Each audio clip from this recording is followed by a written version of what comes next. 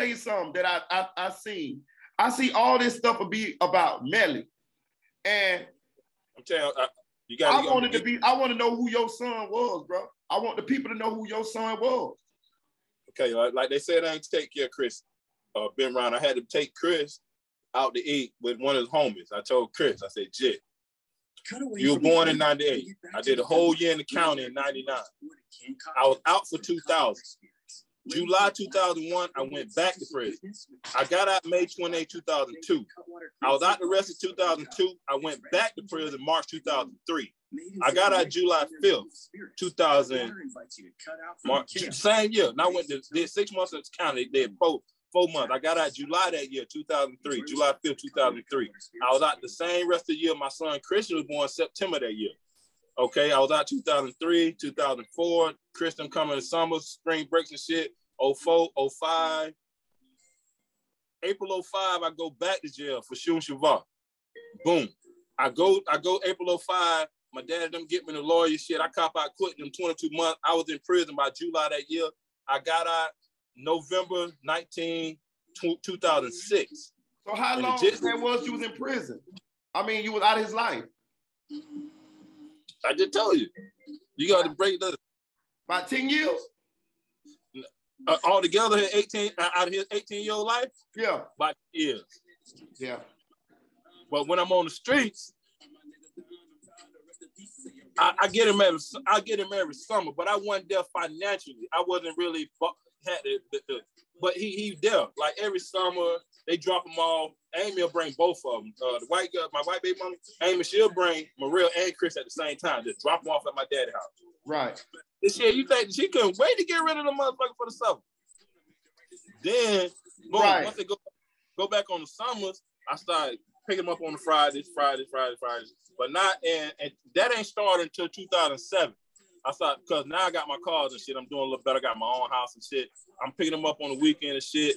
This when I got out of prison in November 06. So by the time 07 came, I'm pumping. Right. Now I go get them. They about 8 or 9 now. I took them to dentist to see if they really my jits. Go ahead. I'm being honest with you. I took them to dentist. I took them. That's how I'm gonna test them. I went to dentist. And I got a USA Today. And I put that bitch on the table. I told the niggas, read it. If them motherfuckers couldn't read, they can't be mine. Because you was always smart. Them niggas read it like it wasn't none. I said, all right, that's real. Now my boy. Boom. My boy. So boom, we went to chilling. I'm teaching. So around 2000, when I go to take Chris back, his mama say, she got 4 kids by now. Chris the oldest. She like, I just drop him off at Orangewood. He go to school across the street at St. Peter's. So she like, oh, you can have Chris, man. I got 2 like take Chris off my hand, like I keep him. I want him. I'm giving all my jits back. When I get him, when I had him this time, I had Mariel, Chris, Malik, Kara, and one of my young sons, Devin. So when I go, Devin and Chris go to St. Peter's. Morel go to another school. He stay out there with Mama and Vero. So, and Malik ended up staying with me for a while too. So Malik staying with me. So now I got Chris. I took Malik back home with Lil. Malik stayed with about a month, 3 weeks to a month. Took Malik back home. Now I got Chris at me and Courtney house. Chris there, I take him to school.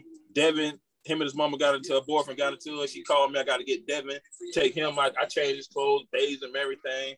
Drop him off at, he like in kindergarten, 1st grade. Chris go to like the same school, 5th. So boom, took him there about 2-3 weeks. Then she called me talking about the school said that Chris wasn't passing in his grade, that he needed to come home, this, that, and other. I said, man, that's a lie. I talk to them teachers when I go to school. I talk to him when I pick him up.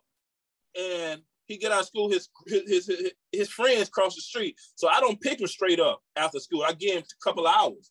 I roll around Orangewood, I blow my horn a couple of times, come pick him up, we go home, Jit. And they could talk what they want to talk, but they could ask my son Morel. Chris and his mama them, he love his mama. I swear to God, I can't take that from him. Boom, salute, Jit.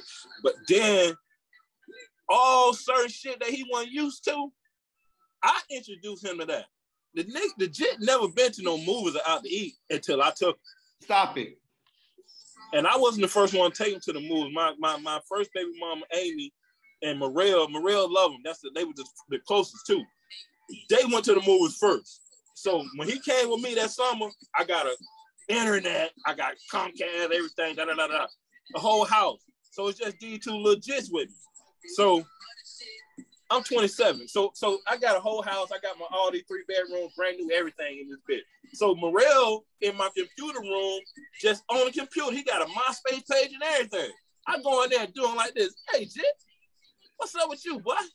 So you just gonna let this nigga sit here the whole summer and just watch you? Oh, you ain't gonna teach him? He taught that nigga how to create a MySpace page. Morel had been going. I get Amy her props. The white girl, he had been going through YMCA, all that shit. Jit was already up on everything, and he had natural sense, and he tough. That bitch was tough, man. So he started teaching him. Boom, boom, boom. Introduced him to other shit. So basically, his mama raised him. Who? Juvie mama raised him. When I left Chris in 2000, okay, just break down. Okay, from 2003 to August 05. Yeah, I'm there. Okay, then I do 2 years. Right. Okay. Before then, not so much. Right. And then I get out November 06. So around January 07, now I'm big boarding. I'm getting them every summer, every weekend. Because you back on your feet. You back on your feet. Right. Not only am I on my feet, I'm doing better than I ever did in my life.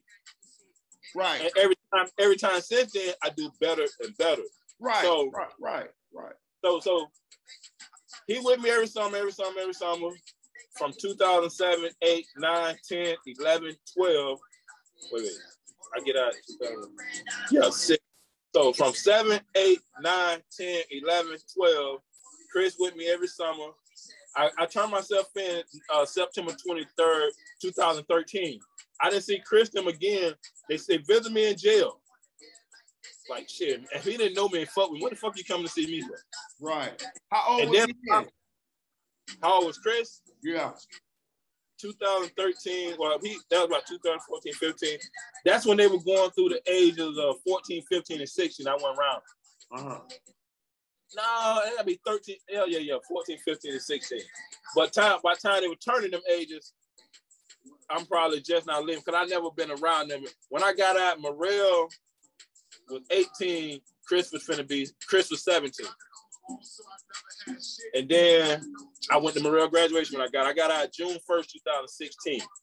Morel graduated June 3rd, 2016. I went to Morel graduation.